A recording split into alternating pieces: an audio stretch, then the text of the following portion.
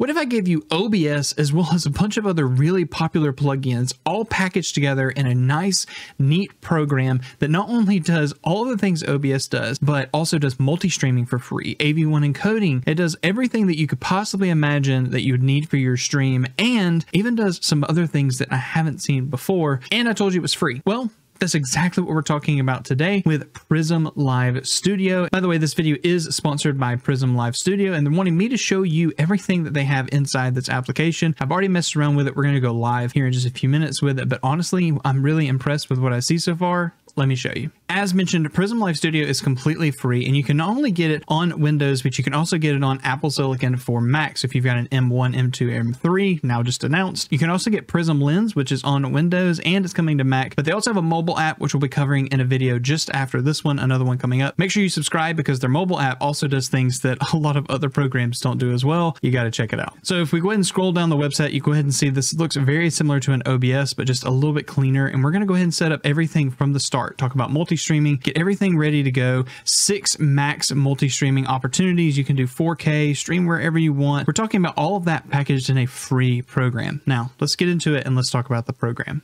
All right, so here is Prism Live Studio, and all I've done is basically just sit like next, create an account, whatever the case, and opened it up. I haven't done anything other than that, except for connecting my 2 accounts here. I've got my Twitch as well as my gaming YouTube channel at Darkened Cyrus Gaming. You should go check it out. Anyway, that will be here, and we're going to multi-stream to both here in just a moment, but we're going to set up just some basic things inside this, some scenes, some sources. I'm going to show you how very similar to OBS it is, and then also just kind of build something out really quick, show you some cool features, and we'll go from there. All right, let's talk about all the similarities that are going to be between these programs. Number one, something that a lot of people are going to want in OBS are a lot of the things that you get, like plugins and docs and stuff like that. And as far as I know, you're able to get all of that stuff still inside Prism Live Studio. You're also able to get docs, so you're able to do custom browser docs. You can block them, move them around, etc., just like you would inside OBS. They do have a virtual camera, and they do have some other tools to be able to connect between automatic scene switcher, Elgato Stream Deck, everything that you, again, normally would expect an OBS is in here because it's built on that source code. A couple of other things that are very similar. You have this scene area, the sources area, the audio mixer, and even the advanced audio properties. All of this should look very familiar. You also have chat. With this one's the one that's a little different. When you connect your actual platforms here, you're actually able to see each individual platform chat to be able to type into them, or you can go ahead and combine them all. And from this, you can actually get a chat source and be able to have something that combines it for you already in here. So those of you who are needing Twitch to be able to combine all your multi-stream chat and everything, this one does it without having to actually leave the platform and get it from somewhere else. This is really cool. So instead of talking about all the stuff that it does similar, let's just build out a stream, and you're going to go along that process with me. So let's get started. Number one, we're going to create a couple of different scenes, and what we can see is we have scene collections and untitled. I'm just going to leave it untitled. We're going to go to display method, and I'm just going to go to text just so that we can see the titles here. Now, I do love the fact that you can see them as individual scenes and see them operating. That's really cool, but it does use a bunch of resources to do that, but we'll talk about it later. I'm going to create a scene called nested because I like doing a bunch of nested scenes. Talk about that in a minute. We're going to call this one cam. We're going to do one for audio. And then we're going to do our main scenes. We'll do a live and we'll do an intermission. We'll make it really simple, nothing over the top. So I'm gonna move all of these that are not nested above and then have the ones that are nested below. The reason I'm doing nested scenes is because if I wanted to do any adjustments either to my audio or to my camera, I can have that retroactively update everywhere at one time by just adjusting the one scene. I'll show you that in a minute. So what have we got cam here? I'm gonna go ahead and do add. And this is where you're gonna see all of the old stuff that we should know over here, video capture device, game cap, display capture, browser source, images, colors, etc., VLCs. And then you have the new Prism stuff, which is the really cool stuff that we're going to talk about. The lens, the mobile, we'll be using a little bit of that in a moment. The chat, viewer count widget, some of these stickers, audio visualizers, templates, clocks. This is all free. Let me just reiterate, this is all free. All right, so we're going to video capture device, click OK. By the way, the camera you're looking at is the ZVE10 with a 30mm f1.4 for any of you curious. It's on my Camlink Pro HDMI 4. As you can see, there's my awesome face, and we're going to leave it right there. Gosh, the blue lights with my blue eyes, And that looks really cool, guys. Anyway, so this is done. I've already added this in, and I've gotten an auxiliary device as well as the audio piece here. I'm going to mute that just so that my mic doesn't come in from the camera. For audio, I'm going to go ahead and add an audio input capture, which is a mic line. And then for me, I'm going to call this wavelength monitor. Now, those of you who have separate sources, like maybe your mic, you have something else separated out. The reason I put this in an actual dedicated nested scene is so that I can easily add it to any scenes and adjust it. But sometimes you don't want your mic on every single one. It just allows you to split things out. But for me, I'm doing wavelength stream because I'm using the Elgato Wave software. Now that that's there, you can see not monitor. I'm going to name this wavelength stream, excuse me. All right, we're gonna make sure that that's on wavelength stream. Yep. And you can go ahead and click filters directly from here. That's cool. So you can do plus everything that you would normally expect, plus VST plugins, compressors, noise gates, regular compressor stuff. Any audio source I do in OBS, I always add a limiter, and I just leave it regular at -6, just so that you don't peak for whatever reason. We'll click OK, and then you see that it pops up here, but we'll make some adjustments on this later. All right, so now that's done. I've got a cam and an audio, and I'm also going to make one more nested scene. We're going to call it display. And this is what we're going to use for our display cap. So we're going to do display capture. I'm going to click OK. OK. And we're going to make it capture. I'm not going to do the main monitor because we'll get that weird effect. So I'm just going to capture a different monitor for now. And that's basically it. I've already captured the monitor. Anything that I would normally put over on that screen, like here is this. There is that over there on that monitor. Now that we've got our nested scenes set up, now we can build out our actual live scenes and intermission scenes. So under our live scene, we're going to go to sources, we're going to click plus, go to scene, and then click OK. And now it's going to give us a list of all the scenes we have. I'm going to do display, and that's going to pop up the one behind. And then I'm also going to add my camera. So we're going to do plus, we're going to do scene again, and then we're going to choose cam. So now I've got my camera here. I can make an adjustment, pull it down. This does all the normal stuff. If you hold Alt, you can drag it from the right or left, top to bottom, whenever those cases. Shift will allow you to actually deform, and undo does work, Control Z. And then also if you hold Control, you'll be able to do full adjustments just like normal. Control allows you to de-lock, sticky, snappy, I don't know. Right now it's snapping to the bottom of the corner. If I hold Control, it allows me to not have that happen. So I'm just gonna leave this in the bottom corner, just fine. And then that's basically the live. We'll go to intermission, and we're gonna do the same thing, but this time we're only gonna add our camera because we want just our cam to be there. Just for an intermission scene. Nice, easy, done, clean. All right, let's add a couple of things that are dedicated specifically to this platform. So under sources, we're going to hit the plus button. And then there's some things over here. We can do an auto visualizer, a clock widget, a music playlist, which can actually link to either you can do music from Prism or you can do your local stuff. I don't think it links to Spotify or anything like that, just so you know. Viewer count widget, these are really cool. And Prism chat. Let's go ahead and add chat. We'll click OK. And we're going to do style 4. And we can put that over here. I'm going to hold Alt and I'm just going to shrink it. And so now we've basically got chat being able to scroll in our screen. We'll put it over here right above us. Look at that. All right, there's chat. As it goes up, cool. I've got chat moving. This is all like test chat, by the way. And we'll do a couple more. Let's go ahead and add a clock widget so that we can go ahead and have people know what our time is that we're currently rocking. Let's do this one right here. Unique enough, clean. We'll add it dead center towards the bottom. Actually, we'll put it in the top right corner. Guys, we're doing all this customization together, by the way. Cool. Got a clock going, and then we'll also add maybe a couple stickers, viewer count widget. Here we go. We'll click OK. And it actually shows all the ones that are currently connected. So we have templates for each of these. You can just choose them. Really cool. I really like this one because all of these are cool. I'm going to do this one right here. I'm not sure what some of this is, but we'll just leave these right here. And we got viewer counts that are going to pop up. Easy, neat. I've just designed this. What we don't have is alerts. And so that's the one thing that we're going to have to do is actually go to a platform to get some alerts. So that would be things like Streamlabs or Stream Elements. Grab your alerts from there, bring them onto here. For intermission, we're going to do something very similar. We're going to add Prism chat. We're going to go ahead and take that. I'll do the same one.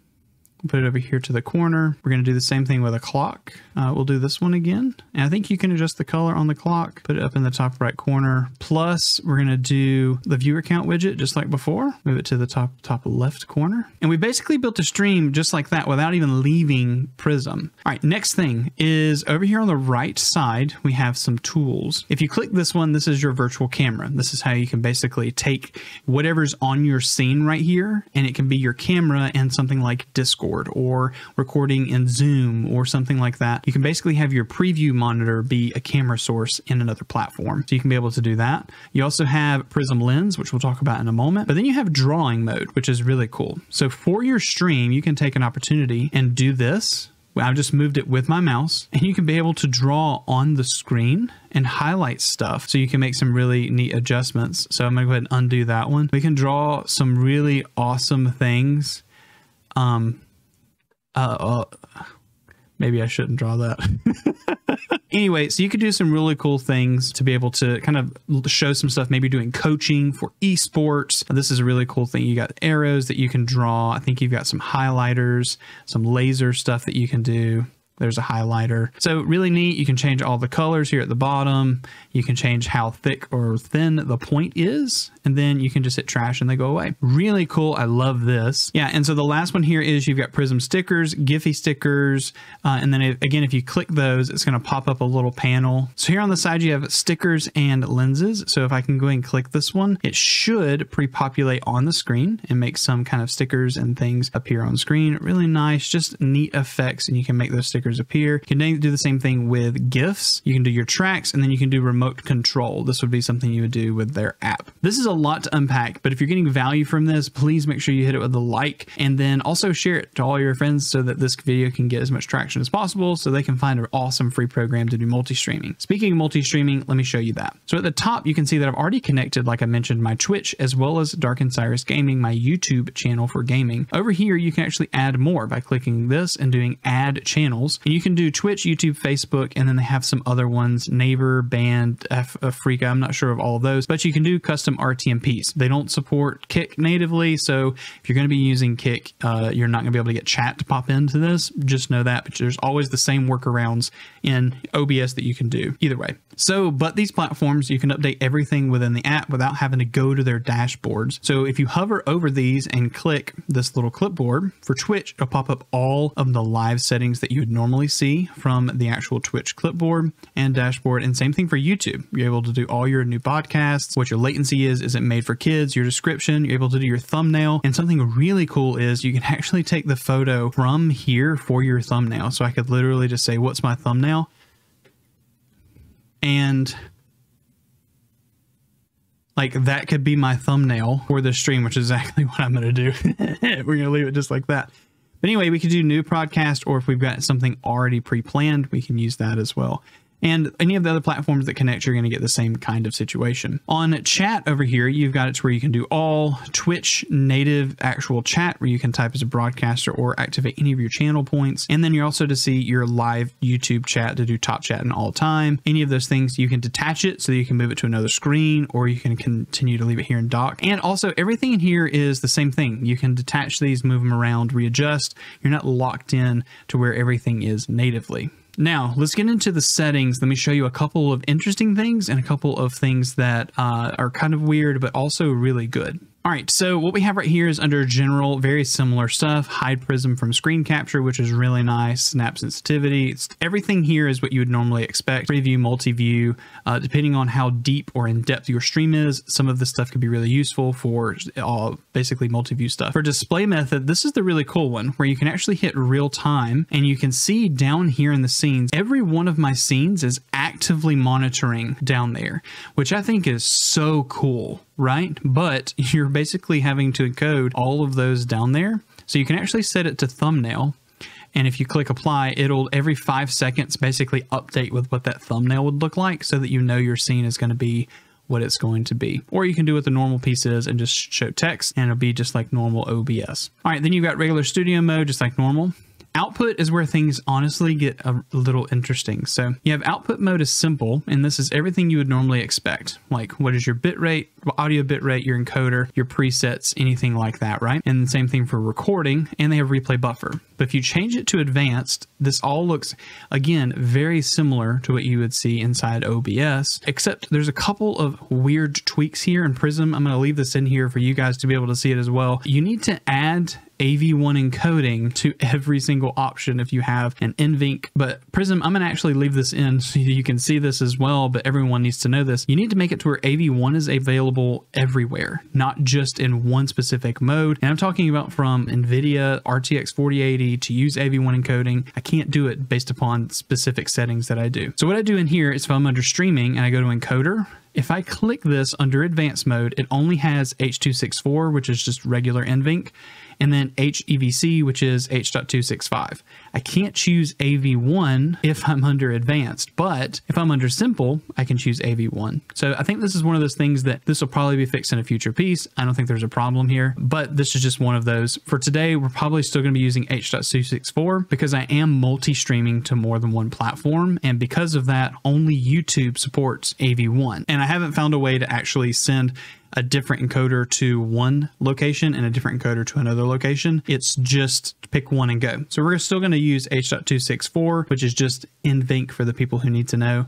Or if you want to, you could just use software and do X264. If you're an AMD person or you're using an Intel card, obviously it's going to say something different. I have NVIDIA, so this is what it says. So for us and for what we're doing, I'm just going to go ahead and change this to advanced. I'm going to set my encoder to H.264. We're going to go bitrate. I'm going to go 6,000. We're going to go keyframe interval of 2, quality of a best quality. 2 passes, quarter res, and then we're going to leave the rest of this fine. High quality, high, psychovisual tuning is fine, GPU 0, max B frames 2. This is perfect. And then for audio, because I'm streaming to YouTube, they only support 160 for audio bitrate. We're going to leave it there. But if you're doing Twitch and you're not doing the VOD track, you could do audio bitrate of 320 and get better audio. So we're going to leave this at 160. Now we're going to go down to audio. I'm going to disable all of the audios because I've actually chosen them down in the audio nested scene. Now we're going to go to video. Right now we're at base canvas 1080, output scaled 720. We're going to go 1080p streams, and we're actually going to stream at 59.94. Some of you are going to be like, but Brandon, why don't you just stream 60 frames per second? Because these cameras, like this one, it says 60 FPS, but it's at 59.94. Long story, you can go look up a bunch of stuff with that, but basically cameras like this do 29.97 or 59.94. They shaved off a 0.01% piece there or something of that effect. There's a whole bunch of stuff to go into, but way too technical for this video. Everything else feels pretty normal. I'm not going to change anything here. I'm just going to click apply. We're going to click OK. And this stream is technically ready to go, except I need to add my audio. I just noticed my audio scene here. So we're going to go to add scene. We're going to click audio, click OK. We're going to do the same thing here. Add scene audio and click OK. And now I've got my wavelength stream here and everything is ready to go. I'm ready to go live. We basically set up this entire piece for us to go live today. So we're going to do that. I'm going to go ahead and go live for just a few minutes. All right. I think we're actually live. We're going to type, oh, hi. We're going to see what's going to happen. It pops up on YouTube. Oh, that's cool. So hello, everyone. How's it going? Hello, friends. Hopefully people are here to watch. What's up, watcher? How's it going? We're watching, we're doing a brand new app today, and I'm just doing a test stream for videos. So anyone who types right now is going to be a part of that video. Really cool app. This is honestly blowing me away. I'm pretty sure that this might replace my OBS. If I'm being 100% honest, it was so easy to set up. It was easy to navigate. It was able to just honestly, like, this is clean. So this is let me show you this while you're here, guys. I'm going to show you this. I have to change to a scene. You're going to lose me for a second. All right. So yeah, so this is this application, by the way. This is called Prism Live Studio. It is an OBS replacement that is ridiculous. I'm not live on Kick right now, but let me just tell you, Prism Live Studio, 6 channels of multi-streaming, okay? Stream Deck support. You're able to actually do this, watch, natively. Did y'all see that? Did y'all see the hi I just wrote on screen? Right?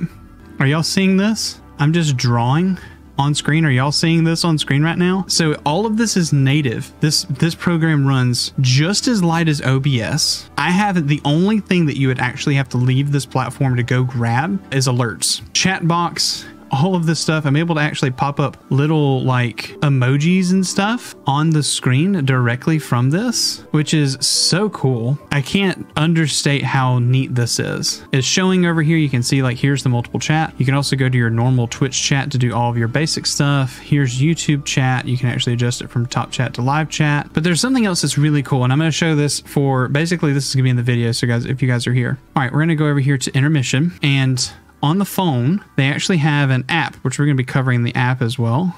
But Prism Live, which is this app right here, really cool. Like we're talking about like just easy adjustments. Nothing crazy. Audio overlap. Can you mute? Oh. My bad. Yep. I'm so glad that you said something. Yeah, it's muted now. Thank you for saying that. Yeah. So it also pulls on the audio, obviously.